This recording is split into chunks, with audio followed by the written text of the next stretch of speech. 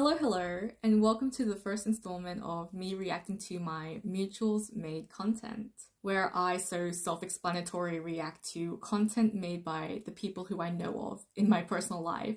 Now, for the record, I won't out like any personal anythings, but it's just whatever they posted as public. Just so you know, it's a little friendly reminder. It's not a threat or anything. And I've been contemplating on this series for a very long time, but fuck it, let's skeet. But of course, if you are mentioned and uncomfortable with whatever the hell I'm doing here, then feel free to PM me. Like, I know you, you know me, just LMK, okay?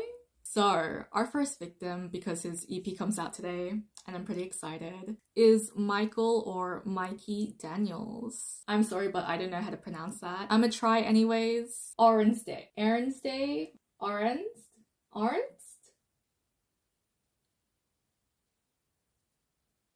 I'm so sorry.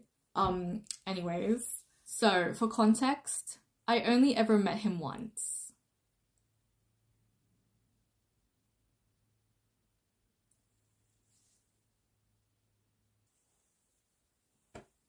And this was at a birthday party back in 2019, but we didn't talk about whose party it was. And I realized that this was like 3.5 years ago. I remember him introducing himself, and although it was short, he is such a vibe. And I think he also slut dropped to the ground during that, but it's a slay. Ever since that, I think we're following each other on IG, the grams. And to my surprise, when I found out that this man not only sings, but plays the keyboard, I was like, no fucking way. And I saw it on Felicity's story where he performed with Angie, who is also her cousin, I think. And Angie went to the same high school as me, but she was in my sister's grade. So yeah, it's kind of crazy to think about. And Felicity and Michael, they're a couple of soul bonded besties, and I cannot stress on that enough. Like, it's kind of disrespectful if you think about one without thinking about the other as well. The same goes with Eden. I had to name drop them because it's motherfreaking Eden on God's period. So the three of them are like a peas in the pod trio, but that's from what I've gathered on their socials. Again, I only met them like once or twice. I haven't watched Angie's and Michael's performance yet, because I wanted to react to it as intended. But then like Michael dropped a hint and I was like, okay. And then the trailer dropped for his EP.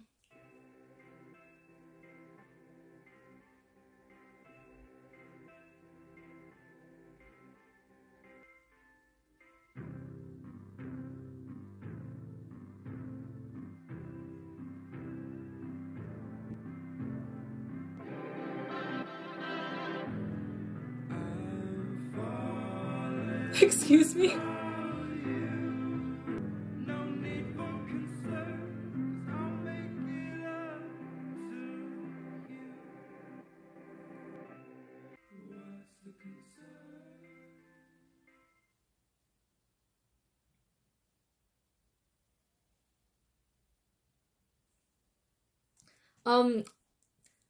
Let me explain. I think it's because I had no idea what I was expecting. This is the first time I'm hearing him sing and play.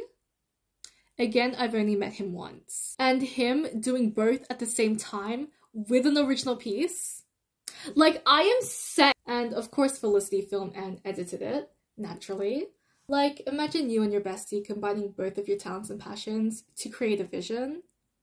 Can't be me. Anyways, back to the trailer. I don't know why, but at the start, I got like ice cream truck and nursery vibes. Like, I got nostalgia, especially when the keyboard came in and what an entrance it made. For some reason, and I feel like I'm the only one who feels like this, but it reminded me of Today's the Day the teddy bears have their picnic.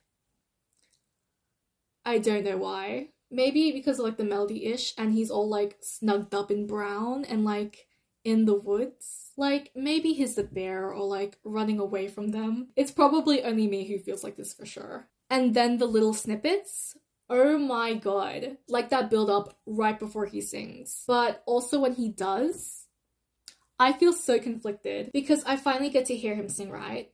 But the lyrics are giving melancholy. So I'm like, Yes, should I be happy or sad? I didn't play like any musical instruments, so please excuse my ignorance.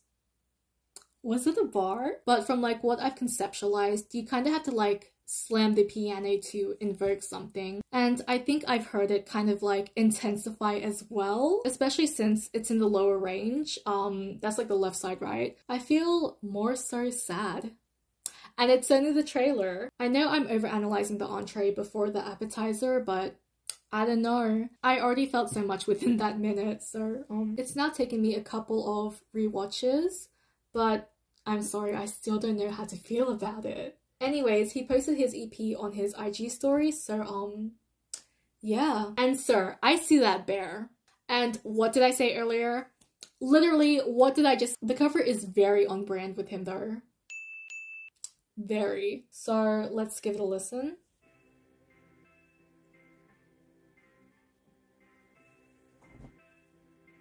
Ice cream truck.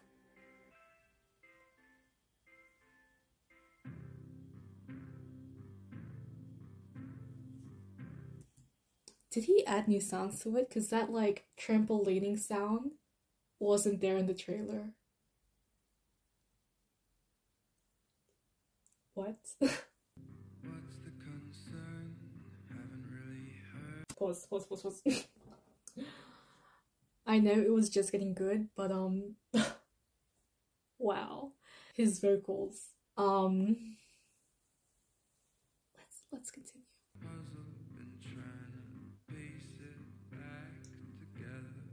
Bro, what was that? Okay.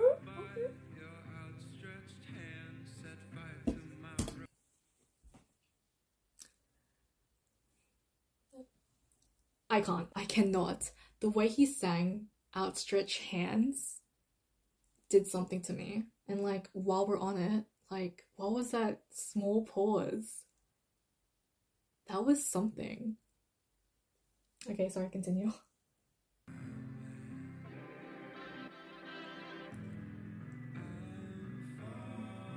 No, you did not.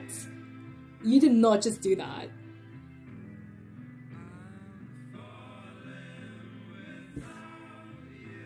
And it's so haunting.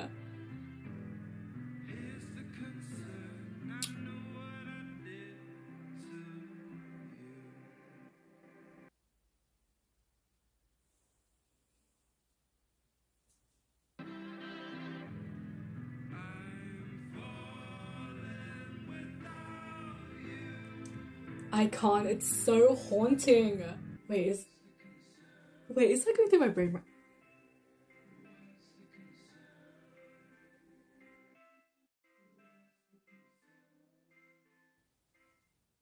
As if it's over. Okay, so that just happened. No thoughts, but are you okay?